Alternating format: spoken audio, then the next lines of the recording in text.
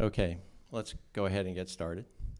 So for those that don't know me, I'm Steve Hipskin. I'm the Chief of the Earth Science Division here at NASA Ames. It gives me an incredible amount of pleasure today to welcome Dan Cahan, who's going to give the talk today. But before I go into that, I wanted to give a little bit of a context for what we're doing with these talks. And so Dr. Raman Namani, who's sitting back up there with his hand on his mouth,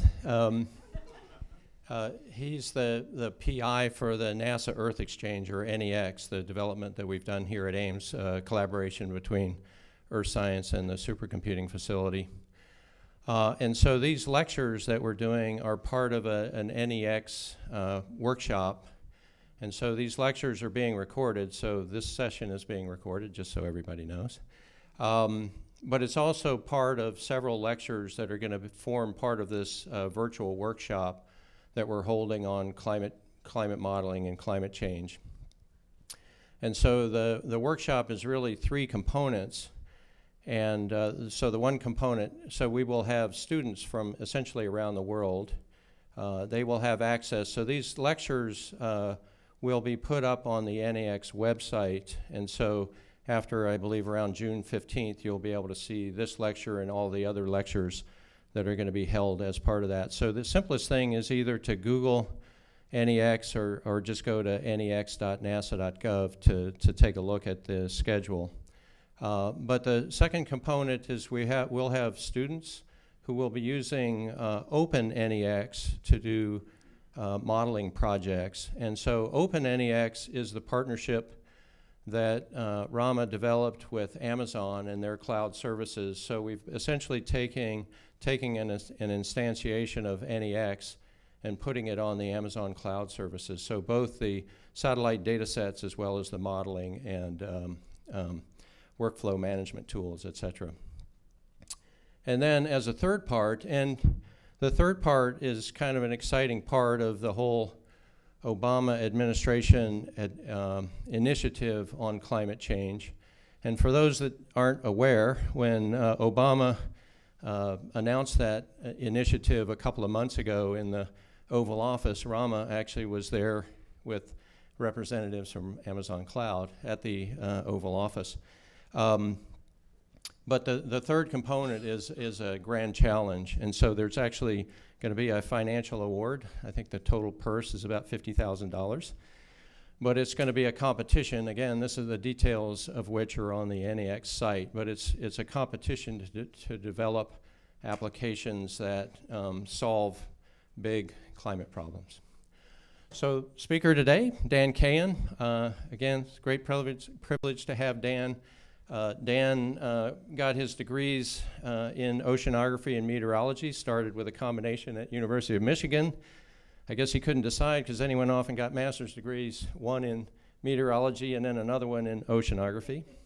And then he finally got his PhD at Scripps in oceanography, so I guess he did decide. But Dan has really done a lot of the pioneering work in climate assessment, and particularly looking at the impact of decadal climate change on both our water systems and biological systems, particularly looking at phenology of plants and looking at the impact of climate change on that. And the really powerful thing that he's done is taking the two together and connecting the dots so that he's come up with a way to do decadal scale projections of wildfire risk in the western United States. So because of that deep expertise, Dan has been one of the key authors on the California climate assessment. So in 2005, Schwarzenegger, through an executive order, ordered that the state agencies would put together a climate assessment on a regular basis. I think it was biannual. It looks like it's more like every 3 years. But so Dan has been the lead co-author. The other lead co-author is Guido Franco from the California Energy Commission, which has the primary responsibility for generating the reports. And so Dan has been the co-lead author on that in the last three reports, so 2006, 2009, 2012. So Dan probably knows about as much as anyone in the country about the impacts of climate on the state of California. So without further ado, I'll turn it over.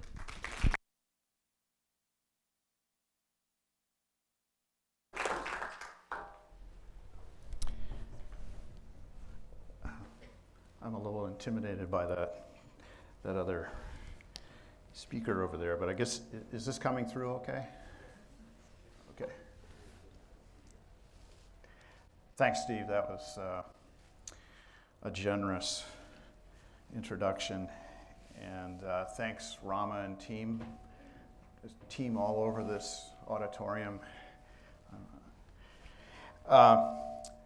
So as Steve mentions, I'm going to talk about the California climate change assessments, and I'm going to try to cover sort of a range of bases. As you all know, climate has many intersections, and certainly in California there's a lot of sectors and systems to be involved. So we'll try to touch on that and hopefully kind of bind things together. I should mention that there's really been a broad team of people, and these assessments that Steve mentioned actually have been an interesting exercise, kind of a social exercise in the science collective in California, under which as these assessments went forward, there have been more and both deeper and broader representation of the science community in each of these. So it's been really interesting to see how this has enlisted the support of the community of kind of across-the-board science in California. And of course, California is a great location for that because there is such a rich intellectual resource in the state.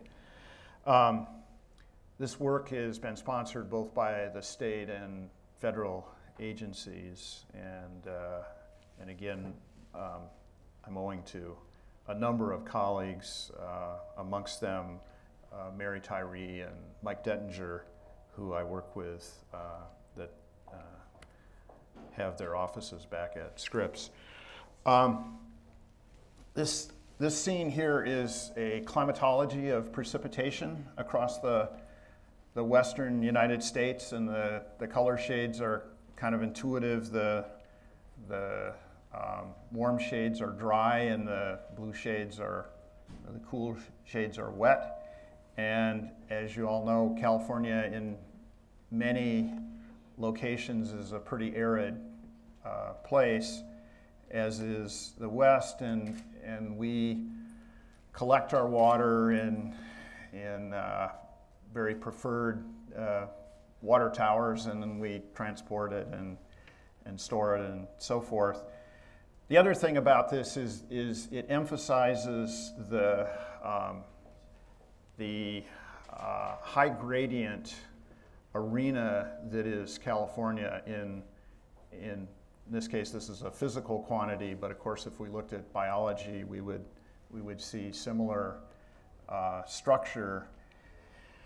And of course, as the climate changes, that means that climate in these high gradient areas is going to be changing over very short distances, and consequently, there's probably going to be rearrangements and lots of challenges and so forth. So this makes for a really interesting scientific laboratory, but also a really challenging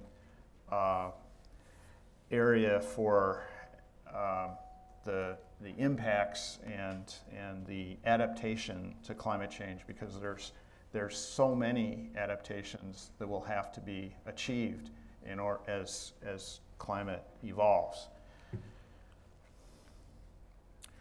So a little more about precipitation. This map is a collection of weather station information. So this is a bunch of weather records. So each one of these dots is a long-term weather record, and from, in this case, it's a precipitation record. And what we've done here is we've determined at each location, on average, how many days are required to accumulate 2/3 of the annual total precipitation at that place. And this is color-coded, so you can see there are locations in this area, this is west of the Mississippi, that approach 250 days on average to accumulate the bulk of the year's water supply, essentially. But there are other areas where that delivery period is much shorter. So in California, we are flirting with, say, 100 days or so on average, over which we get most of our, the lion's share of our precipitation.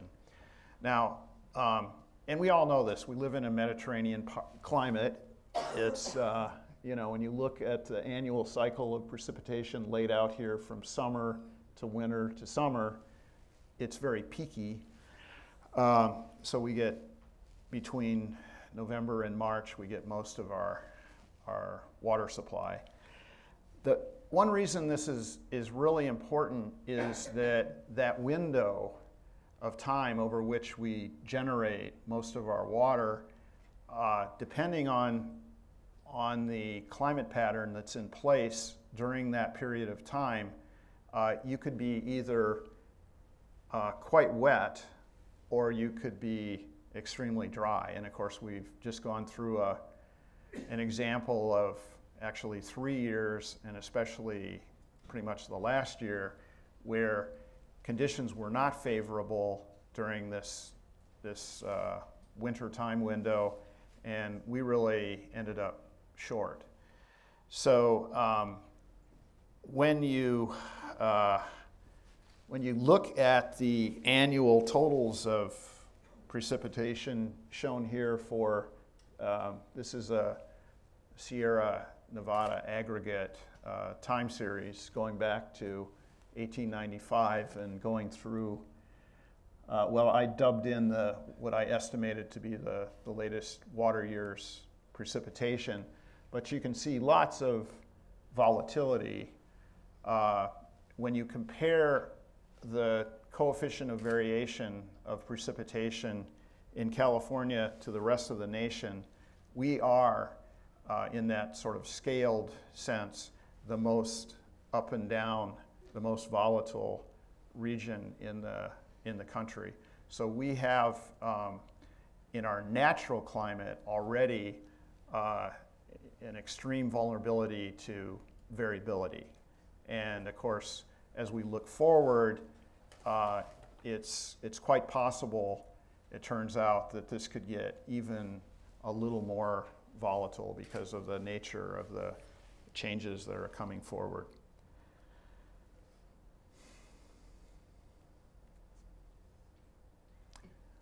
I don't know that, one thing that you didn't explain, Steve, is whether people are allowed to ask questions during the talk, or whether that has to happen. It's up to you. Okay, well, I would just as soon have a conversation than a broadcast, even though we're broadcasting. But that makes it more fun for me, and it's a symptom of somebody's actually paying attention. So please, please let me know if there's something that needs clarification. I'm glad to stop, and I think it actually... Yes, Jennifer. So Dan, since you invited us to ask a question, Yeah. I wanted to ask about the Sierra record that you just showed. Oh. Yes, I'm supposed to have a microphone, aren't I? The Sierra record that you just showed,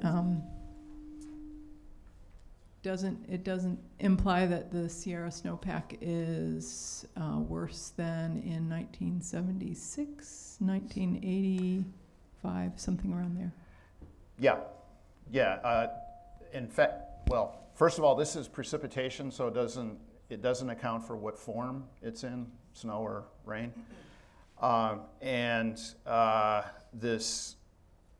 This is the water year precipitation, and of course, if you parse this by the calendar year, what you would have found was 2013 was extremely dry, but because of the sort of the endpoint issue, we don't see this rivaling the record lowest precip in this region.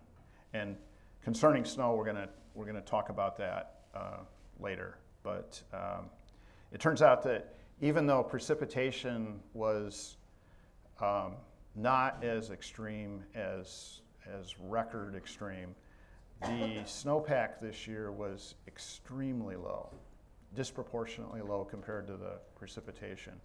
And we'll get into that a little bit.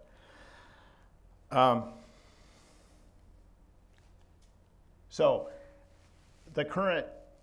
since we're talking about the current drought, this is a picture of cumulative departures from average, an average year for each one of these locations. So I've kind of switched, we're not using these same point-wise weather stations anymore. These are collectives of aggregate weather stations. But the dots on this map are representing the average departure from a long-term average of the period just after the very large El Nino of 1997-98 through, that should be 2012, not 1912.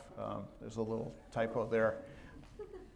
I'm sort of kicking myself because Rama and company have this going out to the universe, and any little mistake is amplified by 500 million according to Rama. I don't know. So anyway, but over the 15 years that have occurred in these cumulative departures, an interesting way to think of that is how many normal years of deficit in this area of the Southwest, in particular California, have occurred. And it turns out that we are somewhere between 1 and 2.5 average years of precipitation short over that 15-year period. So we've been living in, more or less dry since that very large El Nino of 1997-98. And of course, it's really come to a head this year where we've had now 3 years in succession of dryness in the state. That's gotten pretty acute.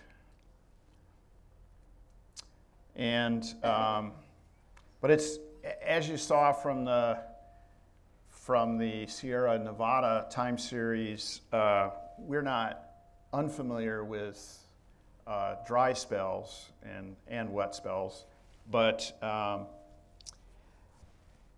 this region has both in the instrumental record and in deep proxy records of precipitation in the state, we see evidence of pretty extreme ups and downs. And here's Governor Brown, who's actually now made 2 different drought declarations to alert the state that things are happening, one earlier in January and one relatively recently as the season wore on and it became clear that nature really wasn't gonna reverse this year, no miracle March and so forth. So the layout of the current drought is shown here, and there's kind of an apex actually pretty much centered on where we are right now. And this extreme drought area is really strong in the central part of the state, and it, of course, this, as often is the case, California doesn't enter drought on its own, but oftentimes when California is dry, some of these other basins are dry. In this case, the lower part of the Colorado River, and then parts of the Rio Grande, and on into the western plains are quite dry. That footprint of drought, of course, is really important because we import part of our water from the Colorado system. Now, it turns out this year there's an important dividing line here. The upper part of the Colorado Basin, which actually generates most of the water for the Colorado, was not so dry, and they're actually in better shape than they were in several years past. But the way this manifests spatially, which has a lot to do with climate patterns, is really critical for us. Now it turns out that if you profile the makeup of what constitutes a really dry year, and I've done this for scores, well, not scores, but in this case, I've taken several tens of years that were quite dry, and I've looked at the distribution of daily precipitation for each of those dry years and compared them with the whole population distribution. So this is precipitation in inches. So think of this as this is essentially an average per year of the number of cases that had precipitation of various categories of magnitude. And we've also done this for the dry years. And the interesting thing is, now if I take the ratio of the dry years compared to the whole sample, what you see is the extreme lack of occurrence of really wet events in dry years. So if you go back and look at the contribution of really wet events to the both wet and dry years in California, these relatively rare events, the big storms, have a disproportionate influence on determining whether a year is wetter or drier. So synoptic events have a lot to do with the longer term hydroclimate.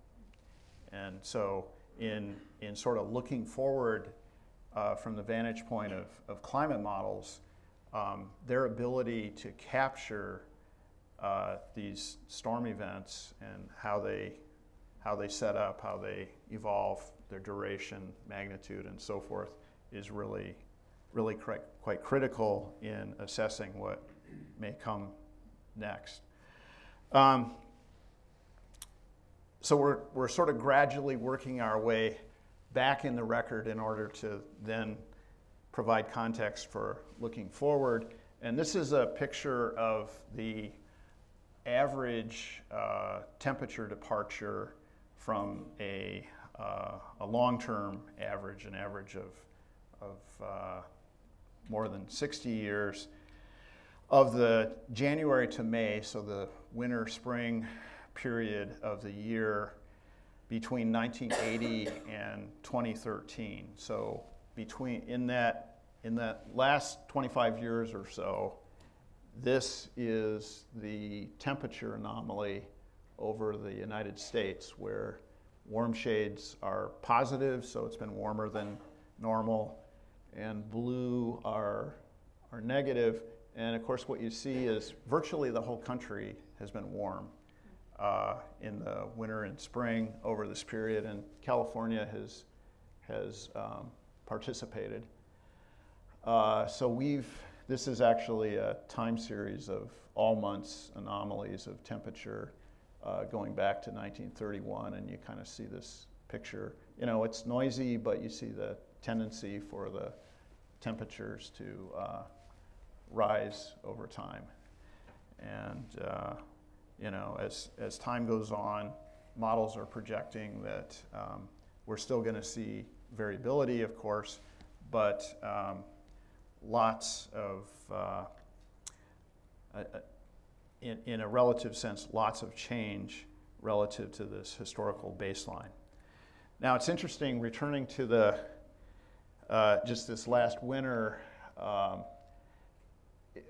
course, a lot of the news was generated around the drought in the West and the cool conditions in the Midwest and East, the so-called polar vortex and so forth. But another factor that evolved under this western ridge was the fact that temperatures in the Southwest were extremely warm. And when you look at them, this is actually temperature departures in degrees. These are degrees Fahrenheit, and they're, you know, round about between 3 and 5 degrees above average for this is December through February, so that's kind of the classical climatological winter period. So that's 90 days over which the average is in some cases 5 degrees Fahrenheit above normal. So 5 degrees Fahrenheit, you know, we could almost, most of us can detect a 5-degree change if we go outside. And this is essentially a 24/7 over 90-day average, which turns out to be, these red shading means it's the warmest on record for these locations in the Southwest. So it was really quite unusual how warm it was. It was more unusual than the coolness in the Midwest and the East.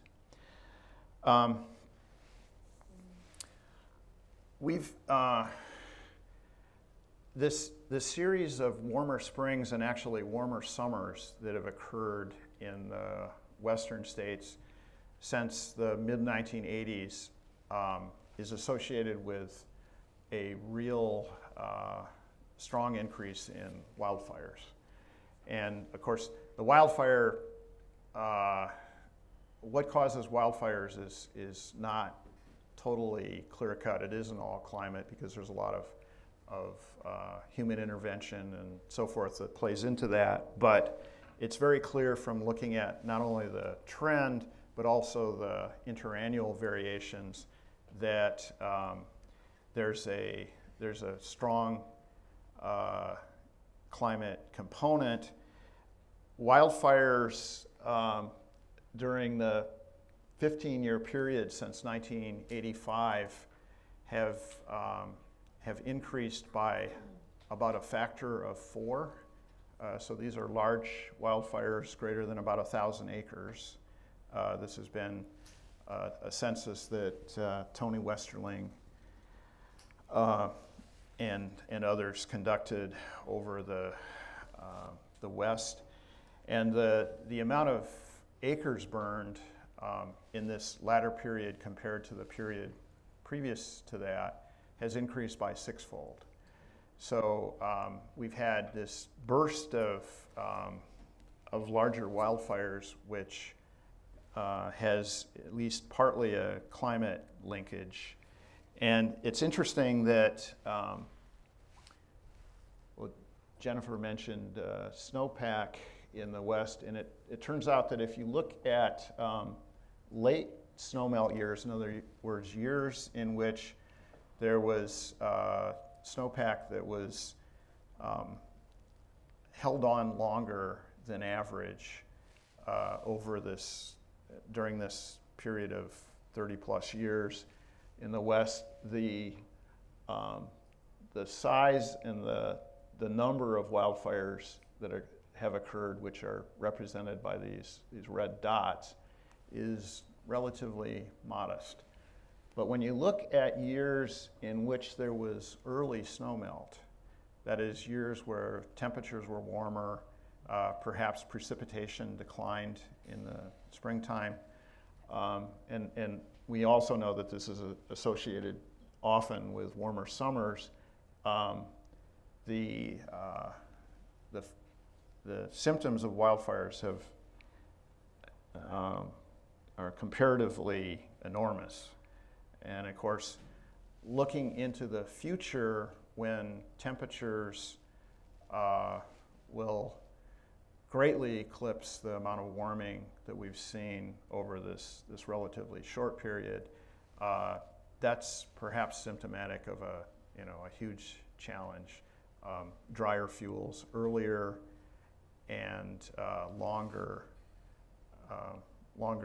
essentially dry seasons and more intense warmth during the summer. So there's an issue. The other thing, of course, is that the western forests are loading up now with dead trees as they've been hit by drought and desiccation, and as bark beetle and other insect pests have taken their toll. So we have, this is a really interesting problem for people that use remote sensing and are charting vegetation and the like, as well as just the physical forcings. I think there's going to be more and more attention to that kind of information as we go forward. So I live in Southern California, and this is actually a scene from 2003 in October, when we had a conflagration. We had multiple fires going at the same time, and hundreds of thousands of acres burned in the southern part of the state. This recurred in 2007, and last week we had another event, not nearly as broad and widespread, but we had at one point 9 fires burning simultaneously in the San Diego County region. We had an unusual confluence of well, first of all, very dry conditions that had, we essentially did not recover our normal vegetation moisture with the winter rainfall. It was just really subpar. And then we had unusually, we had back-to-back Santa Ana, these hot, dry winds that occurred, events within 2.5 weeks. And during the second event, of course, we had all these fires. But that normally does not happen in May, and probably not so much in April. Now, I'm not trying to attribute that in itself to climate change. I'm just saying that that's kind of symptomatic of this, at least episodically, the kind of climate that we appear to be moving towards. And this is a very different landscape than the landscape here is forested areas by and large. So the big areas that are represented on this chart, and if we had included in this one, last year, of course, we would see the Rim Fire, which was the largest fire in California history that burned parts of Yosemite and the National Forest to the west of it. But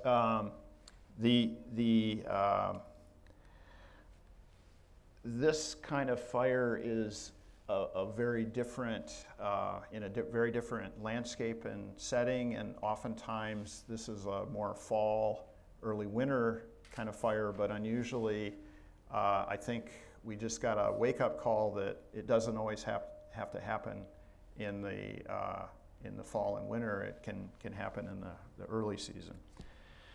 So, well, this is a chart of observed carbon dioxide concentration actually in the atmosphere, but recorded in ice in these two charts here from the great ice sheets on Earth that have been recovered through ice cores, and then directly measured here from Mauna Loa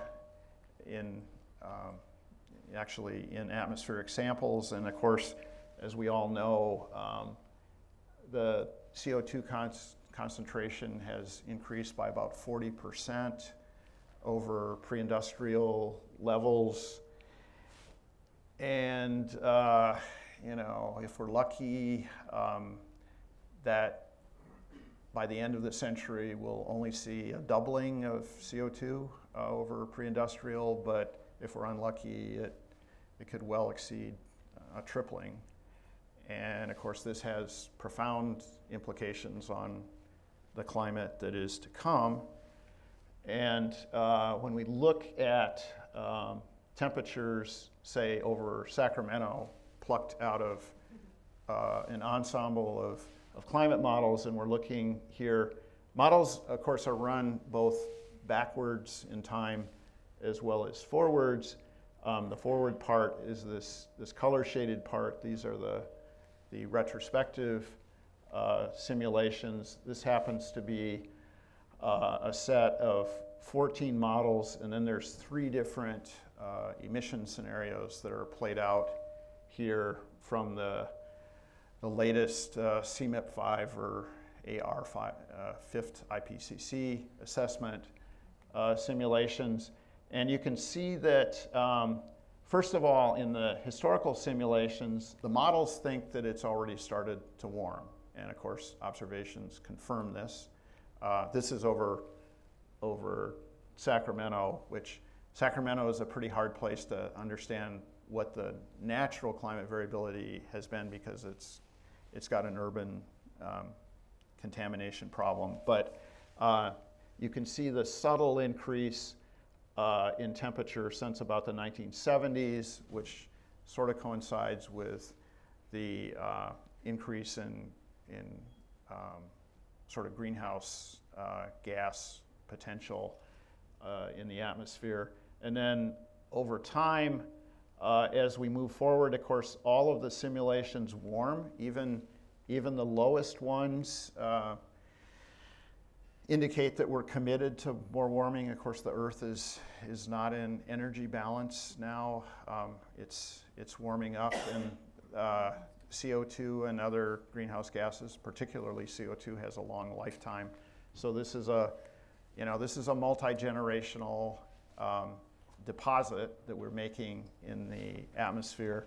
And in somewhere around mid-century, the emissions pathway, the collective human choices that are involved in how much greenhouse gases we emit, start to have consequence.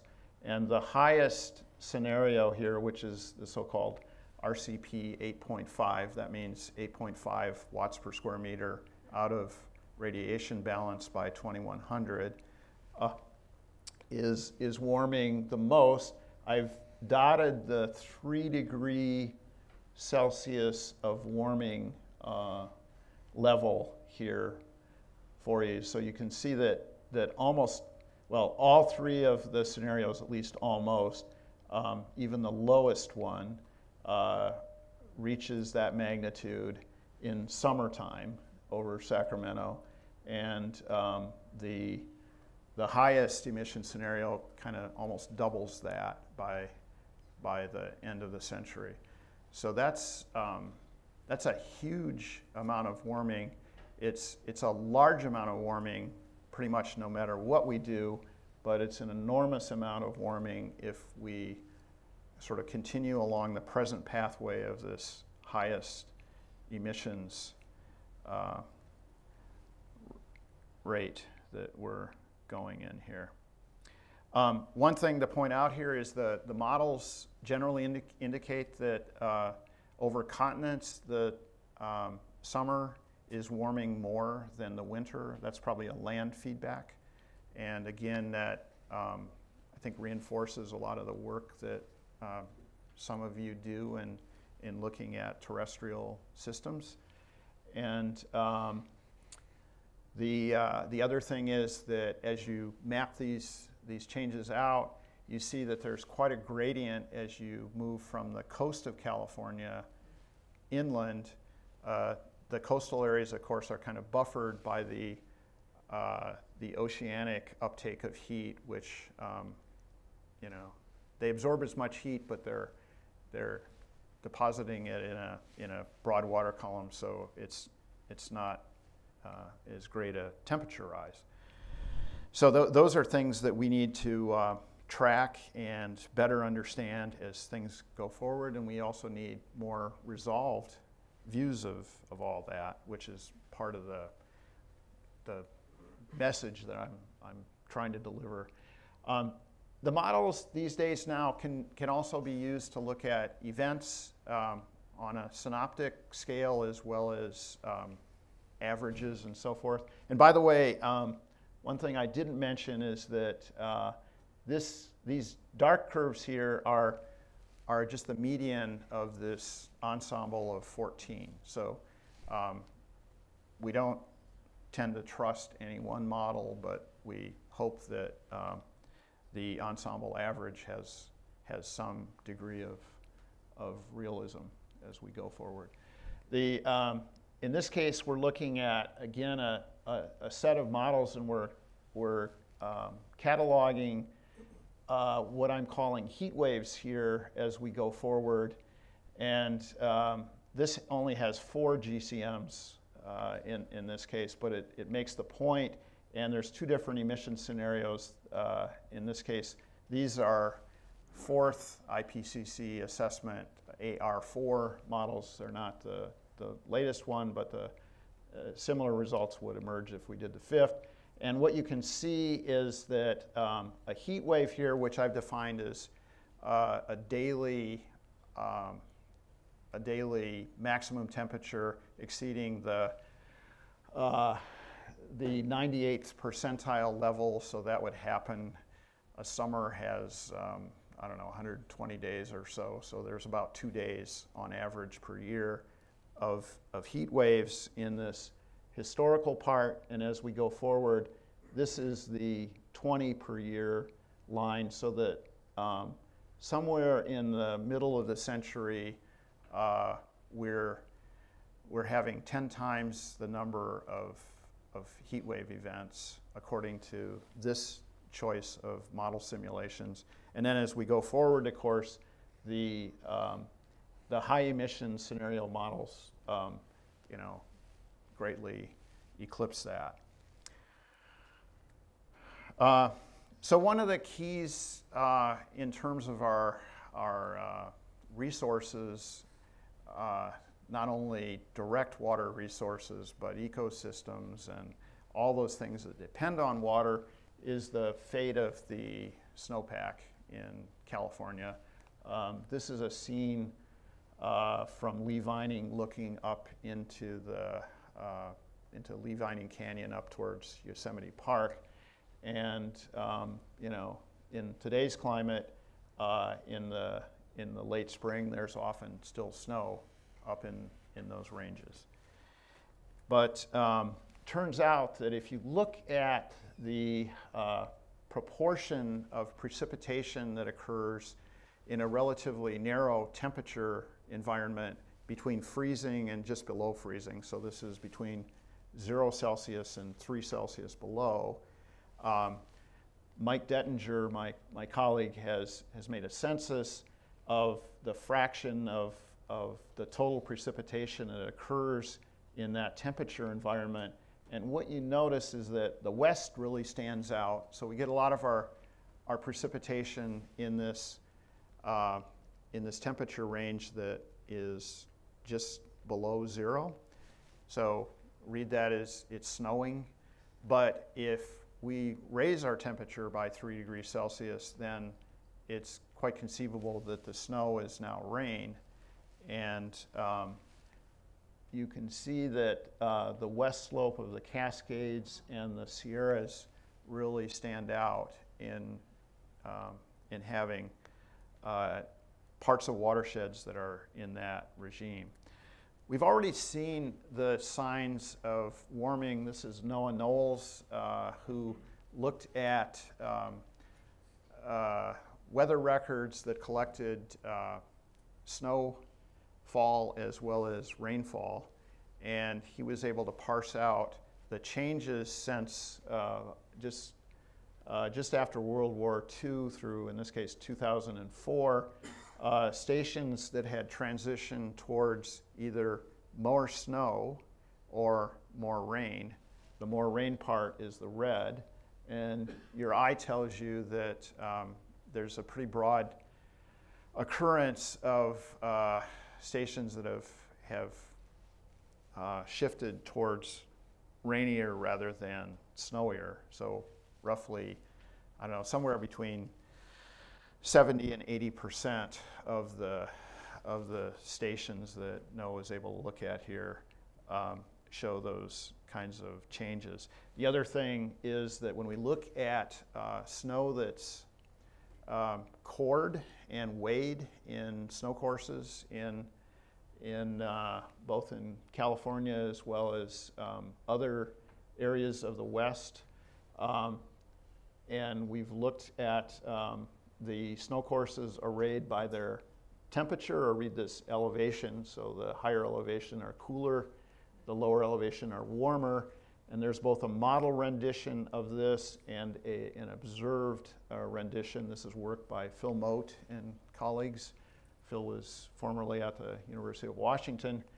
What this clearly shows is that the loss of accumulated snow in the West has been happening in the middle to lower elevations, the warmer parts of the mountainous watersheds, and they're all showing this.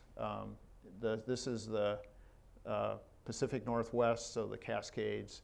This is the Northern Rockies, and this would be the Southern Rockies. They all have this characteristic, essentially a fingerprint of warming in snow loss.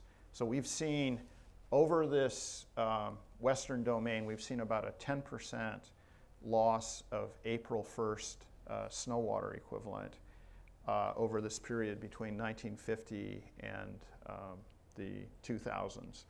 So a relatively modest change in snow, but detectable already with the level of warming that we've seen over these last few decades. We've looked at this in climate simulations, and climate simulations then played through a hydrologic model. So this is California, and the inset map shows here the blue colored scale represents the fraction of today's historical snow water content in springtime in the 2030 epoch, in 2060 and 2090. These are actually averages about those periods. So think of this as kind of early middle 21st century, later middle, and finally later 21st century. And the color scale means blue is essentially today's levels. Red gets to be below 30% of today's levels of snow. And what you see this is through one hydrological model, which happens to be driven by one GCM, which is a fairly conservative amount of warming, about 2 degrees Celsius of warming over the 21st century. But in this simulation, we've lost about a third of the snowpack by mid-century, and we've lost over half of the snowpack by the end of the century. Now, that doesn't mean we've lost water, but what it means is that we've lost the storage of water in the snowpack. And of course, that's really critical because California collectively in its built reservoirs has roughly, I don't know, maybe a year and a half of a normal year's supply. It's not like the big reservoirs on the Colorado system or the Columbia system. So we're in the midst of all this volatility. We don't have really that much built storage. So the snowpack has been a resource, of course, that water managers have relied upon as they go forward. Now we've repeated these experiments, and I don't know, it's kind of hard to see this inset map here, but we've looked at this domain of essentially the snow-laden areas of California going forward, and we've looked, we've again several climate projections. In this case, we've actually taken 32 of them from the AR4 generation, and this is the precipitation median over this period of, this goes back to 1950 and goes through 2100.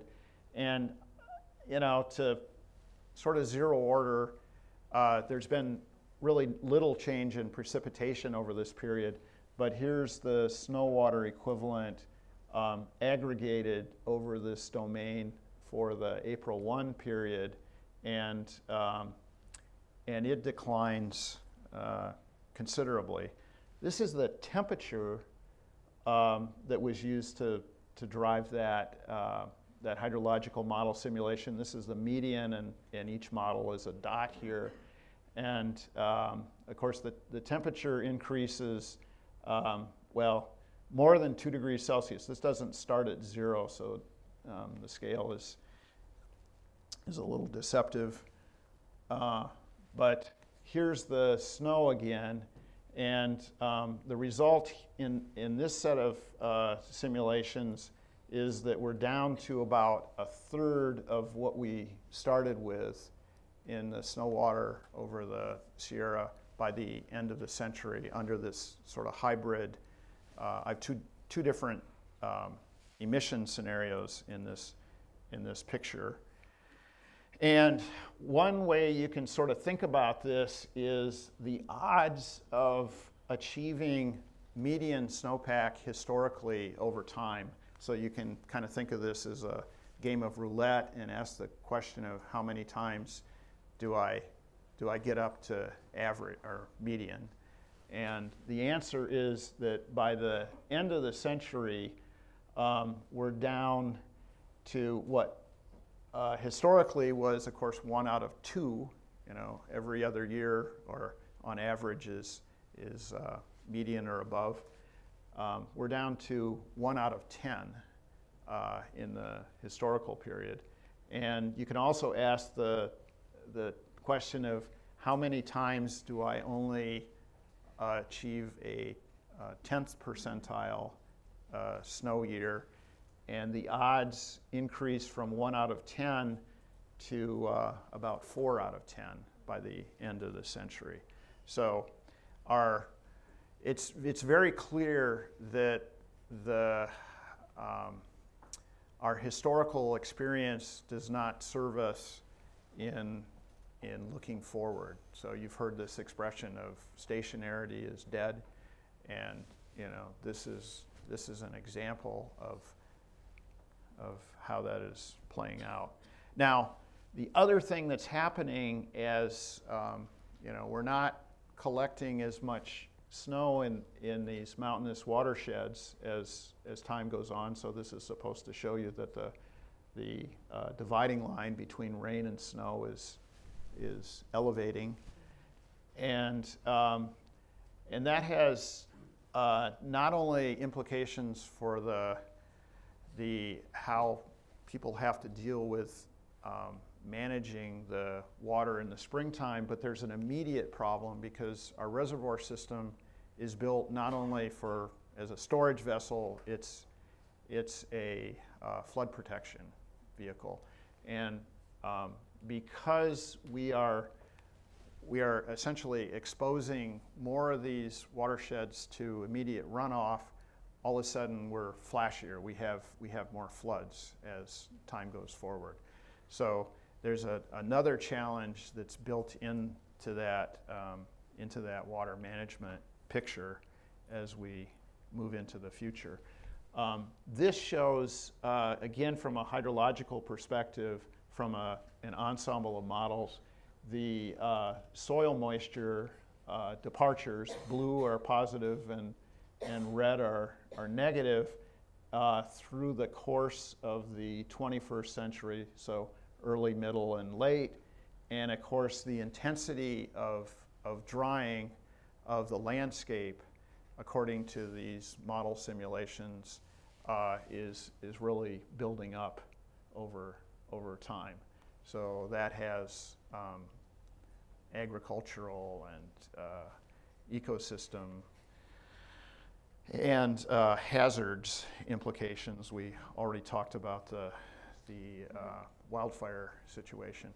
So the last little excerpt that I wanted to show was a coastal one, because of course as climate warms, global sea levels are going to rise, and along the coast here in California, we've experienced something like half a foot of sea level rise over the last century. So that's something that probably we're equipped to dealing with, and natural and human systems have kind of gotten along okay. But occasionally we get relatively short-term sea level rise, and we get big storms on top of that. And one of the, I guess one of the lessons about climate change is often it's not the slow secular changes that are the big problem, but it's the short period events that sort of ride on top of those. And this is a scene from January 1983. It turns out that January 27th of 1983, we saw, by and large, the highest sea levels that have been recorded along the West Coast, where we had high tide, high astronomical tides. We had this El Nino effect that elevated sea levels because of both wind forcing and warmer waters, steric influences along the eastern boundary of the Pacific Basin. And we had these really large winter cyclones that were responsible for that very turbulent ocean that we saw there.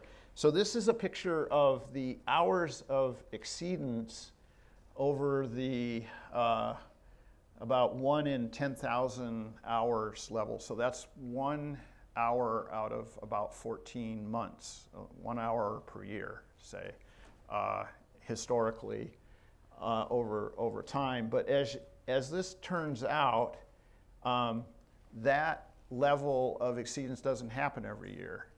And in fact, there's a few years when it happens a lot, and 1983 happened to be the year when it really happened, because we had the confluence of, we just happened to have big storms on top of these high spring tides that year. 1998, we had very high sea levels. We had a very large El Nino, but fortunately we sort of dodged bullets because the storms didn't happen to peak right at the peak tide. But in the future, assuming that there's going to be sea level rise that kind of elevates the mean levels, it's these kinds of winters that are going to be causing havoc along our coasts and other locations. Another version of this is Hurricane Sandy, of course, and we have our own version of that. But this is a chart that shows a projection of mean sea level, which is about close to a meter of sea level rise by the end of the century. And then superimposed on that, we have a little model that is able to account for hourly sea level at, in this case, San Francisco. And we're simply tallying up in this case, this is again, the number of hours of exceedance. And you can see that as time goes on, the number of exceedances becomes eventually commonplace. So just about every high tide, well, or maybe every other one, becomes a really high sea level. So if that reference level I'm talking about is a seawall and your house is on the other side of it, or a road, or you know, say a sewage outlet or a wastewater outlet in the case of the city of San Francisco, there's big problems here. And of course, there's lots of layers of problems because this is a global issue, and you know, there's sort of geopolitical problems if populations have to adjust and all that. So this sea level rise problem is a very nasty part of climate change. And of course, this doesn't end in 2100. And of course, 2100, you know, we could stretch this or condense this depending on how fast sea level rises, because that's pretty uncertain. There's a pretty wide envelope of estimates. But it's pretty clear that as the Earth warms, the big stockpiles of ice on Earth are going to add more volume to the ocean, and the ocean, of course, is going to warm up. So this is a summary, and I'm not sure that, because time has been escaping here, let me let you look at that at your leisure if you want to. But I do want to mention what I think are some needs that a lot of us can participate in. And you know, this is kind of collective experience from these regional climate assessments. First of all, there's a really crucial need for observations and monitoring, scientific monitoring of not only physical systems, but biological systems and human systems. So for example, I'm working with a medical doctor who's trying to understand the linkage between a species of medical condition and environmental condition. But without records, we can't get anywhere. And so we need scientific samples conducted year after year after year after year in a lot of these systems in order to make these linkages, to verify and construct models and mechanisms and so forth. And also we need models that often are observations that the ones that are needed are often at much more detailed levels than the information we've historically collected. So remote sensing, of course, gives us a great advantage there. So what it may not have in length, it may offer in its granularity. The other thing that we need is we need models, and we need models calculated at higher resolutions than we've traditionally looked at. And Rama and colleagues are supporting downscaling of global models to regional domains and all sorts of interesting and important calculations that we can use to conduct these sorts of assessments. We need to consider a range of scenarios. So think of these models. You know, we can't. We're not well served by looking at single models. These days we look at ensembles. The latest CMIP5 or IPCC collection has more than 40 global models now and multiple emission scenarios, and some of the models have multiple realizations. And so we're able to look at, more of a spread. And furthermore, we need to look at extreme events in these simulations, because it's the extremes that drive a lot of the really important consequences.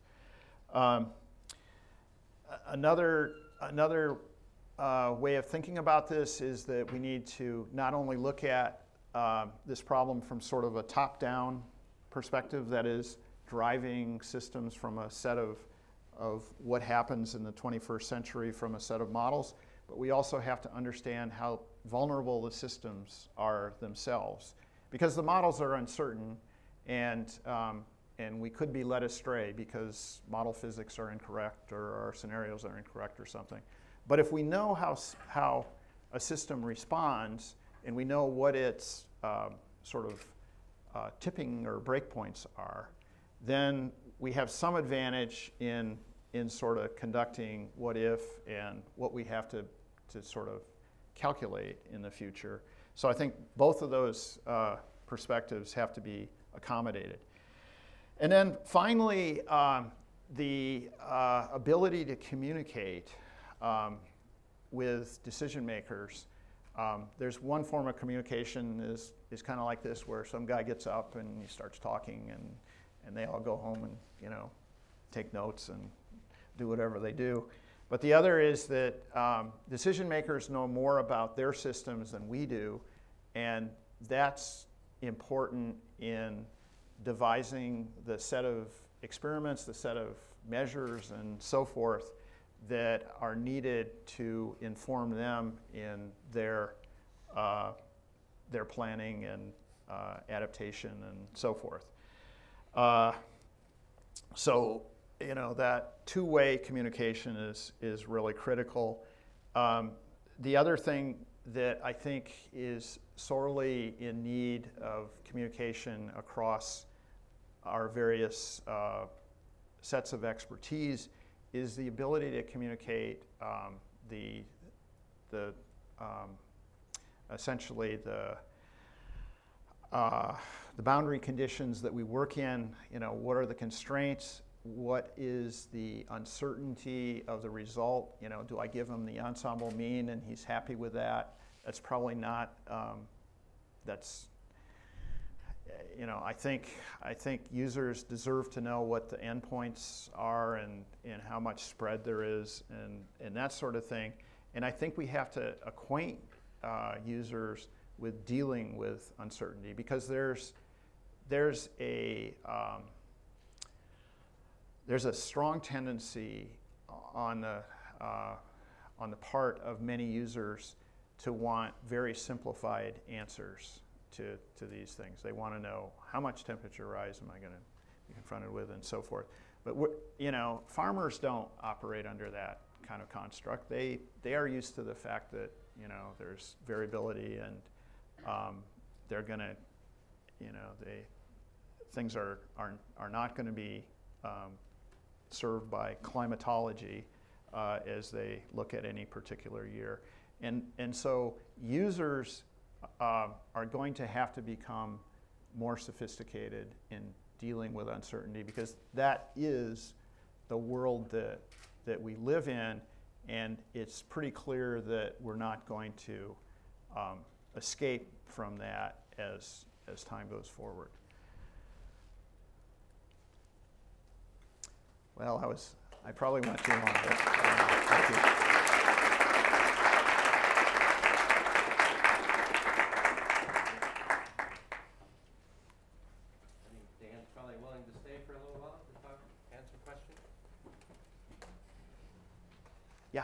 Question that the West Antarctic ice sheet's been in the news.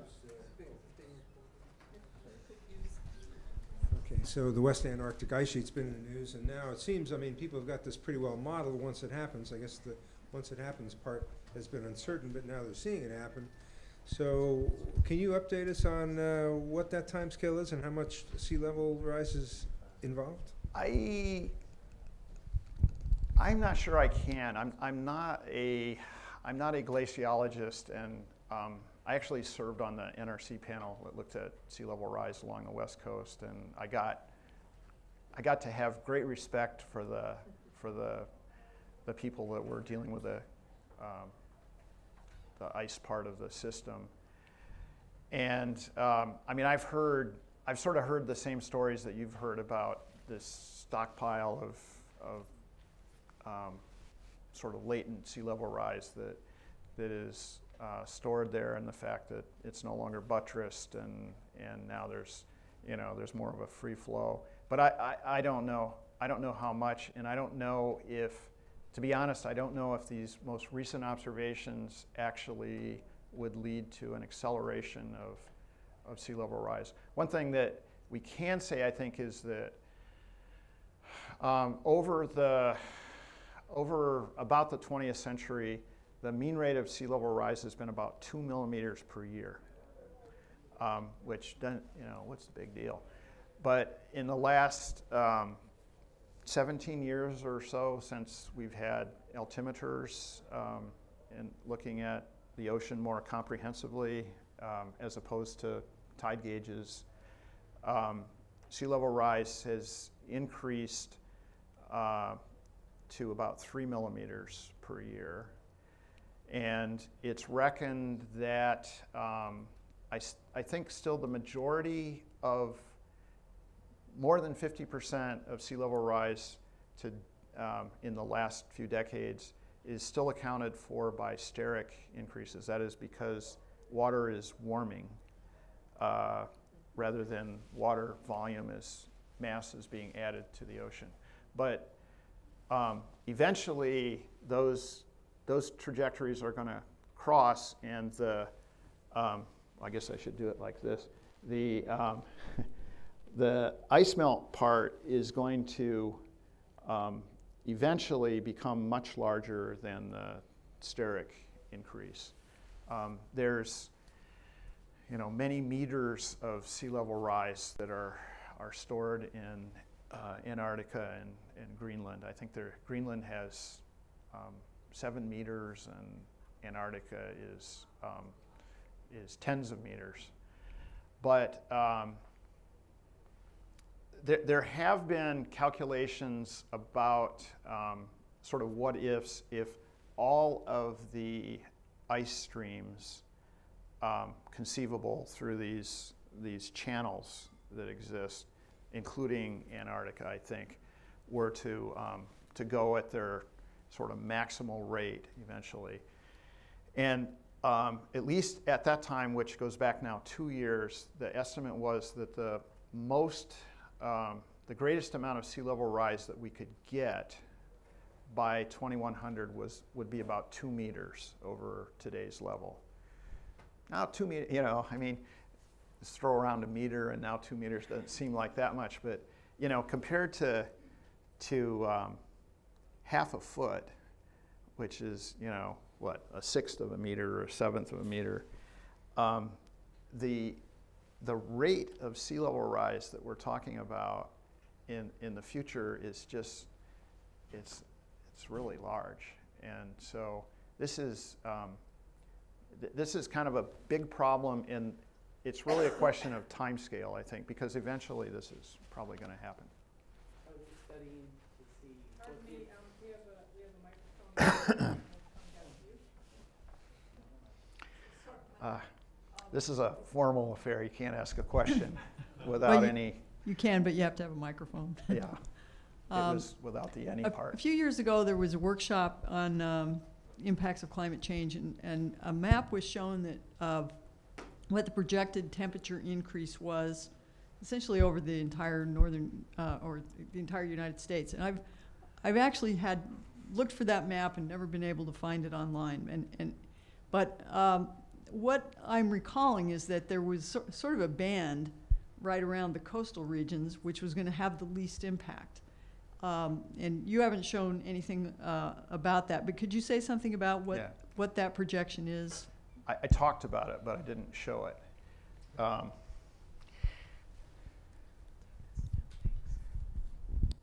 But I do have this little stockpile of slides here. And maybe, if I'm lucky,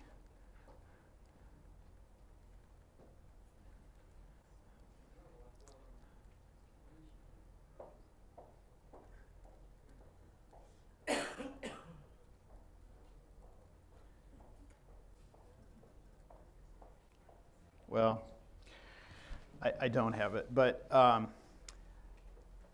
what our calculations indicate from looking at a handful of simulations is that, well, in summertime, the coastal region might warm by, say, 1.5 degrees Celsius by the end of the century.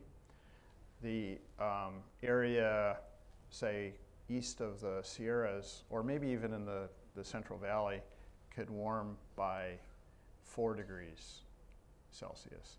So there are these gradients, but the problem is that the GCMs are pretty crude. They have spatial, they operate on spatial dimensions of, well, these days maybe 100 kilometers or so, 100 to 150.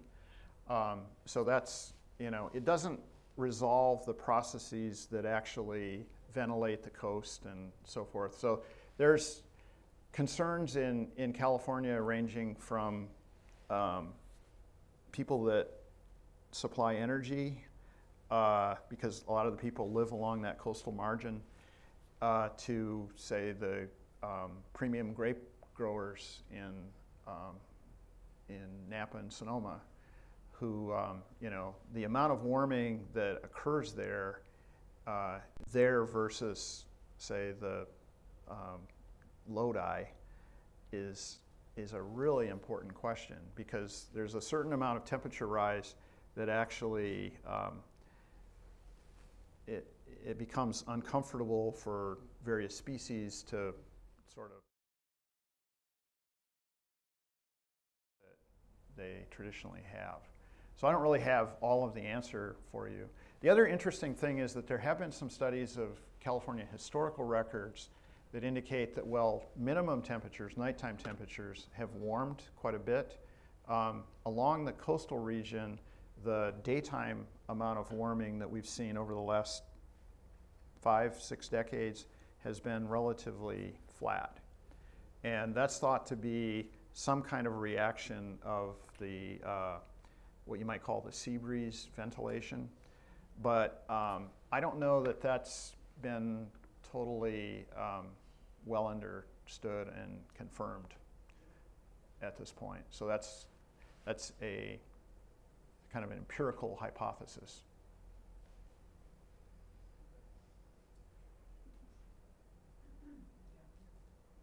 I was just curious, with all of these studies that they're doing on the climate change, are they also monitoring what changes are taking place in the food supply, in the water? Well, I'd hazard to say yes, but boy, this gets beyond my depth. There's lots of agencies that are collecting information on, there's the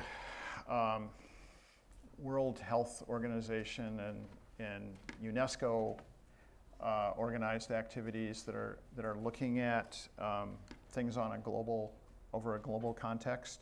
And of course, we have our own version of that, both nationally and from the state. I will say California is kind of a model state in a lot of this, because they are first of all, they're concerned about the potential impacts of climate change. They're thinking about how to prepare for it, and they're organizing and planning, at least in sort of a state agency, which then there is some legislation that's permeating local agencies that it is causing a lot of sort of introspection about how we might deal with climate here. So that's a good thing. So like a politician, I just diverted your question to a different topic, but anyway, thought I'd talk about something I could talk about instead of something that I couldn't. Let's see, this is kind of an aside question, but I think it's still relevant. This year, 2014, the equatorial temperatures in the Pacific are showing us signs of a major or super El Nino, maybe akin to the 97, 98 and the 82, 83. This could give us some relief for California for sure. What are your takes on the possibility of a super El Nino this winter, and or these events occurring more frequently or not? Well, as to whether it's going to turn into super or even really large is, I mean, there certainly have been cases of El Nino forecasts gone bad. So we're trying to temper, curb your enthusiasm, lad. But it does look, signs are kind of lining up, at least for an El Nino, and we'll see. And we have not had a large El Nino since '98, and by and large, we've had more La Ninas than El Nino. But as far as, I think I do have this slide in here. El Nino, you might ask the question of what's the likelihood of getting back to normal in 1 year. So this is a slide that was assembled by my colleague Mike Dettinger. And this is a little complicated, but if things were normal, our cumulative precipitation at this point in the game should be, I think it's here. I have to be a little careful about this. So here we are, October, this is October of 14, okay. So we are,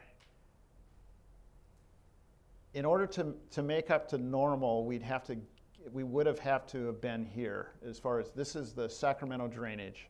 And then what Mike has done is he's played every El Nino on record through this picture, superimposing on the deficits we've already collected. And in order to get a normal year, we have to get up to here, okay, by the end of next water year. And what you can see is that of the 16 El Nino years on record, there's not many of them that managed to make it to normal. So the take-home message from this is that, well, we could get relief. We probably still won't be out of the sort of longer-term reservoir dryness deficit by the end of the next winter, even if it's a big El Nino. So, I mean, it will definitely, the thing about El Nino is that El Ninos come in lots of shapes and sizes, and they range from pretty wet, 1983, 98, 1940, 41, quite wet, but other ones that were actually really dry. So on the other hand, if it's a very large El Nino, I think it tilts the odds towards the wetter side. Circling back for just a moment to the question on the Antarctic Western Ice Shelf. Just this week, I went to a lecture by oceanographer Sylvia Earle, and she laid out a fairly convincing portrayal of the point of no return is already in the rearview mirror for that particular ice shelf. And she, anyway, I recommend maybe looking into some of her publications on the topic. Yeah. She's made a real life focus on this. Okay. But so translating then to the tropics, do you have any crystal ball into what's happening in the Hawaiian Islands as far as precipitation? And they're going through quite a long dry spell now, but of course it's just increasing variability all over the place. But in the long run, what do you see happening there in the Hawaiian Islands? I have to confess I haven't looked at Hawaii in particular, but if you look at the sort of the global makeup of precipitation changes over the next century, the subtropics, so Hawaii kind of lives in, part of it is in the tropics and part of it is more subtropics, but the subtropics tend to get drier on large if you just take an average picture. So I think in Hawaii, Hawaii gets both trade wind rain and they get they get westerly wind driven rain in the winter season. And the westerlies, a kind of oversimplified view of what happens is the westerlies tend to recede a little farther north under climate change. So if the trade wind rains sort of stay as they are, but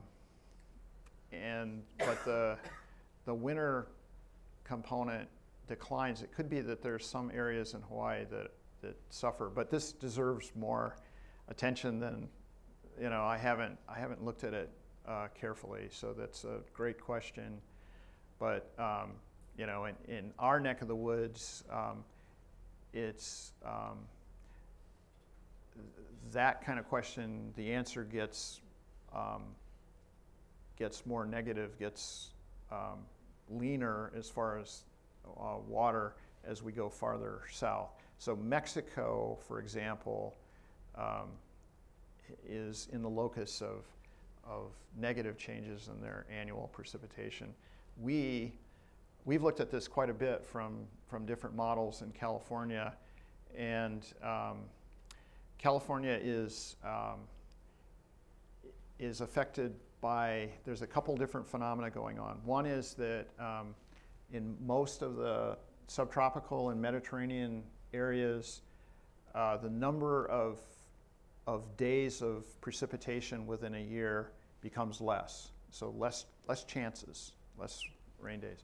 But it also turns out that in our area anyway, the heaviest precipitation days tend to become a little heavier. And you can sort of rationalize that by knowing that as climate warms, the atmosphere in general gets moister because there's more evaporation. And so we have this competition between lower frequency of precipitation but greater intensity. And it turns out that competition, the lower frequency part of it, wins as you go farther south. And but I would say this, that compared from the model perspective, compared to other Mediterranean areas, California looks better than, say, the European Mediterranean or say South Africa, most other global. There's about 5 Mediterranean regions, and we somehow seem to be doing better over time. Well, with that, let's thank Dan again. And thank you all for your attention and participation. You have to go.